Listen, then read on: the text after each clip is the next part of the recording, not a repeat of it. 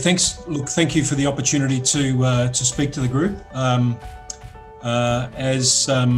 As explained, I'm based in Melbourne in Australia. We do extensive global analysis, and I'm going to give you something which is a very brief walkthrough of how we see how we do our work very briefly, but also how we look at the long term and what the major issues that we see out there in the global market. Firstly, I'm not sure to what extent people are aware of fundamental analysis in the dairy market. So I'll start with a very quick overview of the sorts of things we think about when we look at global markets. Naturally, we start with milk production, and we have in most of the major developed producing nations, there is a fluid milk offtake of milk, which then leaves manufacturing milk. The value of milk is determined by the trade in manufacturing milk and what products are derived from that. And I guess what I want to quickly walk through, what are the main issues when we look at analysis from our perspective.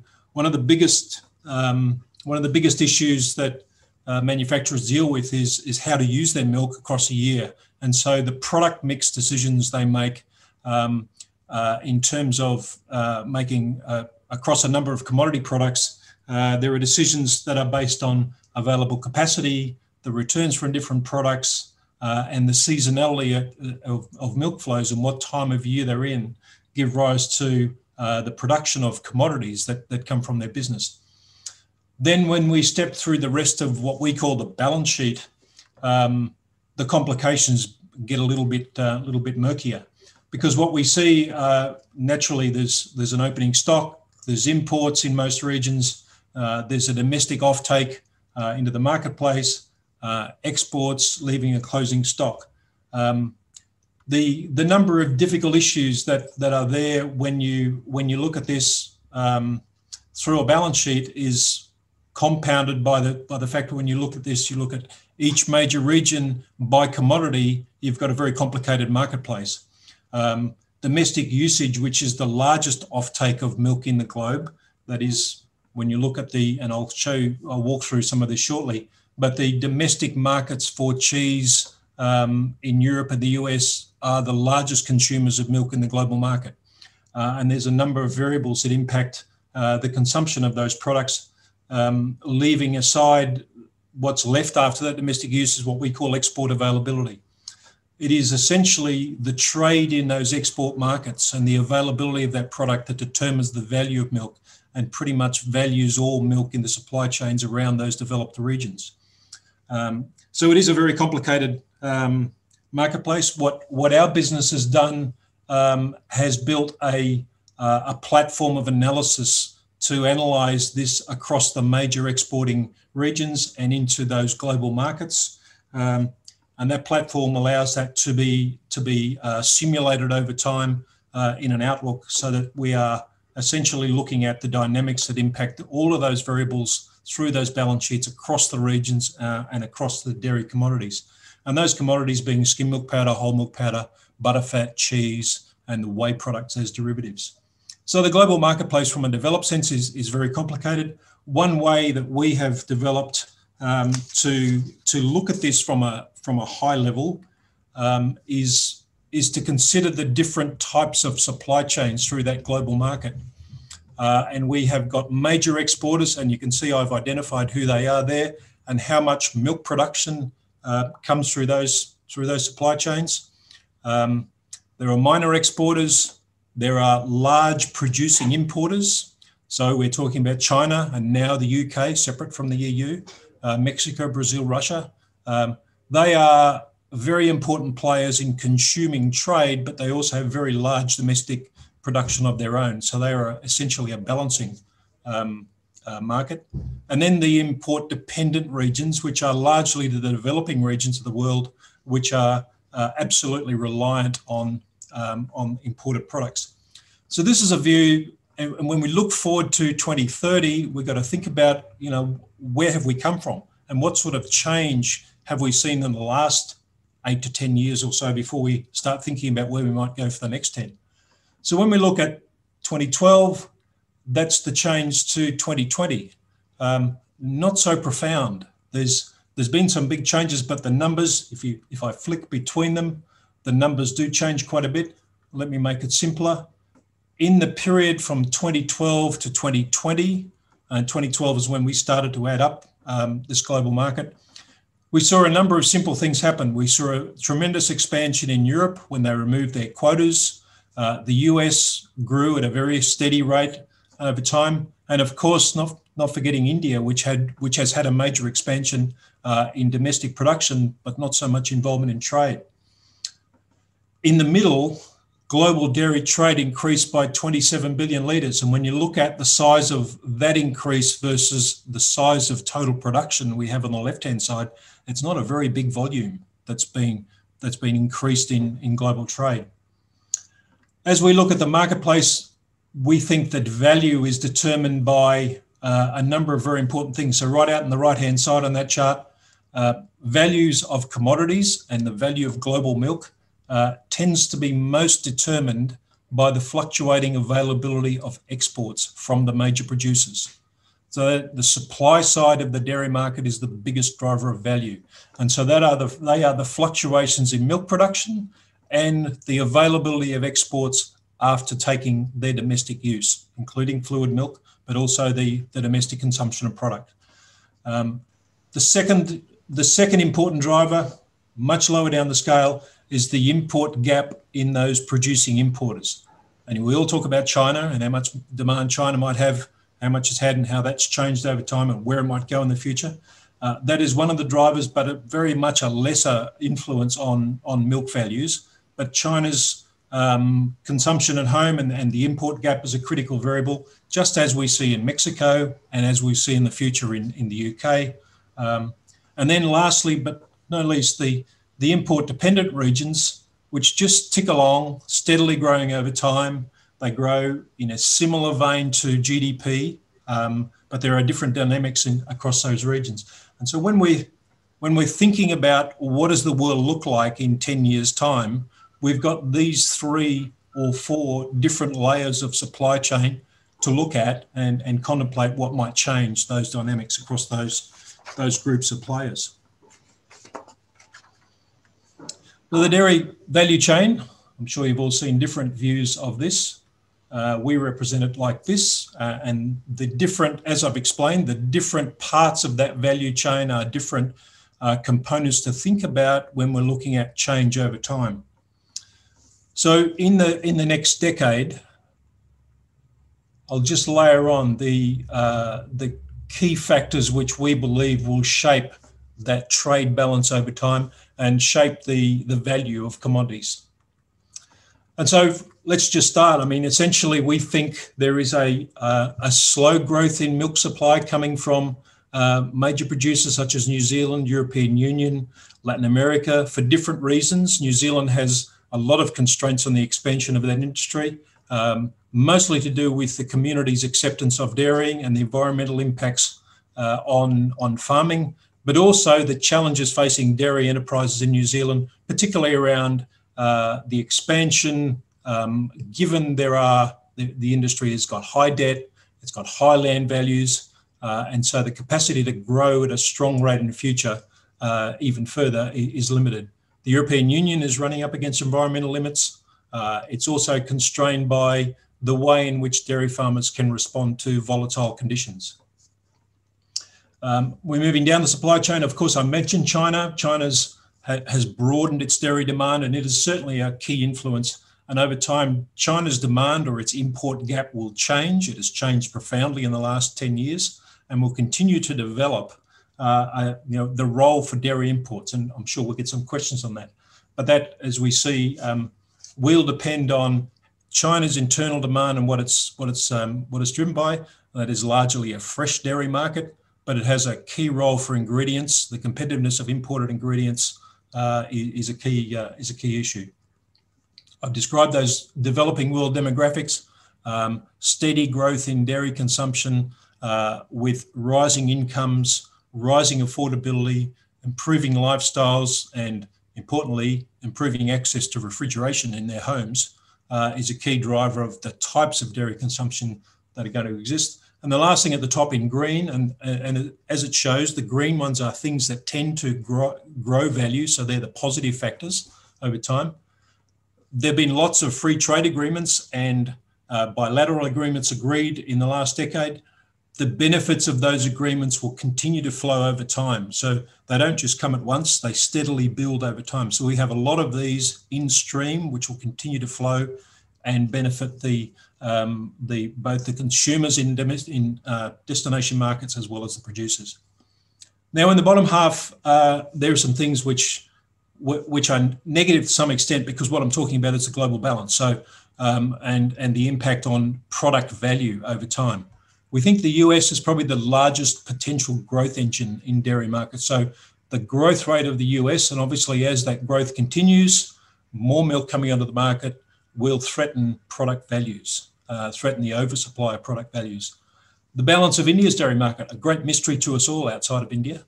Just what will be over time the growth of India, the growth of domestic market, and the role that exports might play or imports might play, and how that spills onto the world market. I'll talk about the low price environment for oil. One of the hangovers from COVID for many years will be the fact that we have an oversupplied, a structurally oversupplied oil market.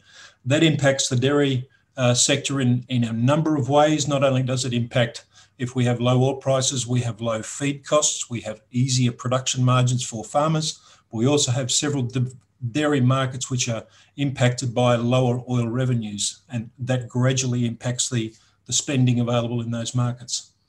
I notice there's a question about this. I'll mention it briefly, but dairy alternatives and synthetics remove some of the demand for cow's milk. And we're only seeing the early days of that, I think.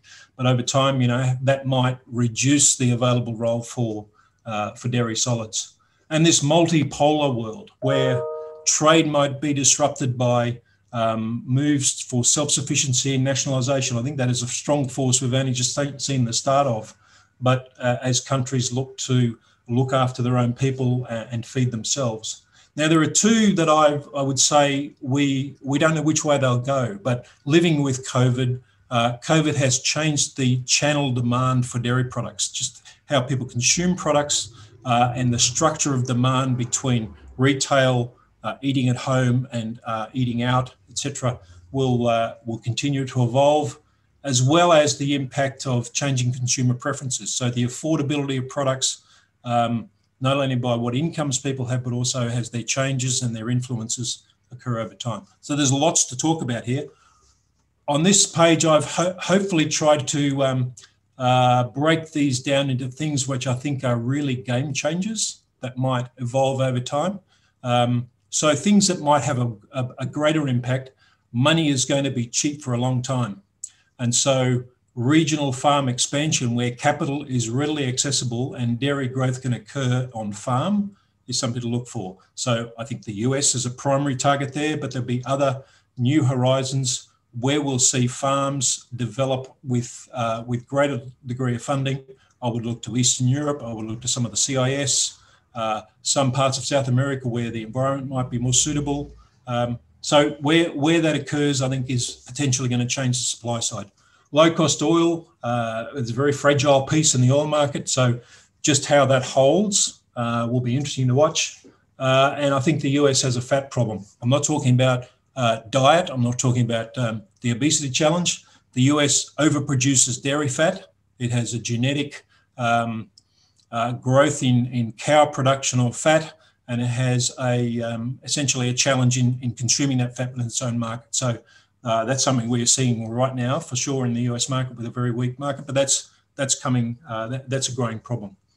Right-hand side, on the demand side, demand for alternatives and synthetics could take off quite quickly, and the milk use and self-sufficiency levels in China. So that can be a big swing factor. So those things, I think, are game changers. We have a number of things which are slow burns. They don't change very much. They change steadily over time. So as I said earlier, the growth in New Zealand and EU will be quite slow. Latin American instability, it's been there for a long time. Everyone's been talking about the great opportunity for Brazil for at least the last decade, and nothing's happened. So that's something that probably sits there. And again, on the demand side, those developing markets, evolving consumer preferences, these things happen slowly over time, not to be dismissed, but they are very important in the world balance. Then a whole lot of wildcards, volatility of feed prices, India's market balance, the extent to which the US industry can continue to exist with a very old parochial set of regulations which inhibit innovation and limit the ability for the industry to really capitalize on the opportunities in the export markets. That's a big challenge. I think the industry really hasn't started to grapple with that. It's very protectionist of those things, and it's politically charged. The strength of the green agenda, just how much change that might put. And I know, for instance, looking at Europe and how much of a constraint they put on production through that. On the right-hand side, how COVID is and its following recession are altering markets. Will Russia come back from the cold?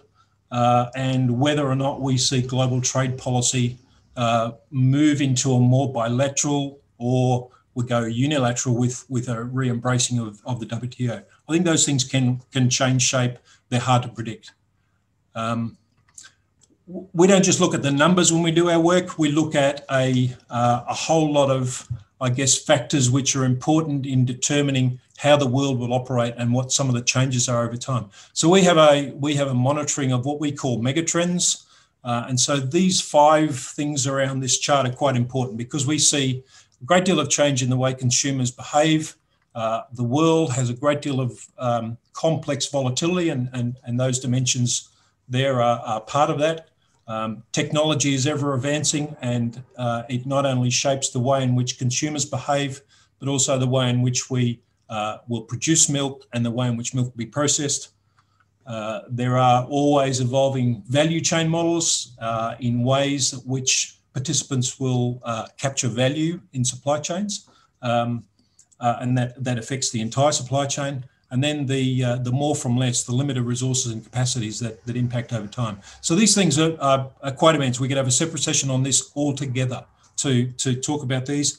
The only thing I would add is the more interesting things between these different megatrends are the way they intersect and the way in which technologies are influencing consumers, the way technology impacts the way sustainability might be harnessed over time, etc. I mean, there are many ways in which we could look at this, and that I'm happy to talk about that in the question session. Looking at the other aspect of this is just how the world behaves over time. And so one of the other things I'd suggest is relevant here, and this is I've adapted from a World Economic Forum framework which came out a few years ago, is to look at where the approach we take as a global industry. And so what I've put here are 2 dimensions. One looks at the extent to which markets are connected, or the extent to which we collaborate in terms of trade. And secondly, what will drive demand? Will it be driven to the extent to which it's driven by health and wellness and sustainability priorities? And so what the WEF put together are 4 scenarios about behaviour. And they deal with the way in which the extent to which we will collaborate, the extent we'll work together as countries, and what will drive the shape of demand and how countries will behave in that future order. This is very interesting stuff. When we put together our long view, which is coming in the next few months, we will shape this into the dairy world and describe how this might look as we work forward. And lastly, I'd leave this by saying, when we think about what will drive consumption and the extent to which we'll observe sustainability, the extent to which countries work together, just think about where we've been. We think a few years ago, we were probably sitting about here in that grid, slightly to the left, looking at efficient resource consumption. The environment's a bit of a challenge. We're not really doing a good job on that. After COVID and Trump, or Trump and COVID, we've probably slipped down here a bit. We've fractioned. The world has become a little bit more polarized, a little bit more fragmented, a little bit thinking of our own. It'll be very interesting to see how the world shapes after we move from this. And as we go through the COVID phase, as America digests the post-Trump environment, just how the world reshapes and deals with these sorts of changes. Lastly, to the business end of this, what does 2030 look like? And I thought we have a lot of gradual or profound changes. So the future might be made up of a combination of those things. But certainly as a baseline, milk growth is going to be constrained. We'll certainly see strong demand growth. And what that does is it constructs a scenario that sees a rising milk value over time. It's very hard to get a scenario that doesn't involve the milk value rising as it has done, but it doesn't look like a steady line. We've got a shape of that line out there. There'll be volatility it's sure the volatility will occur just as done in the past around that band as I've shown on the right hand side. So it's steadily rising commodity value, lots of volatility. Our process is to build plausible assumptions that let people assess the risks of different changes coming over time. But that's a quick tour of how we see the world and how we'll do this exercise. I want to thank you for the opportunity to talk to you and wrap up my session.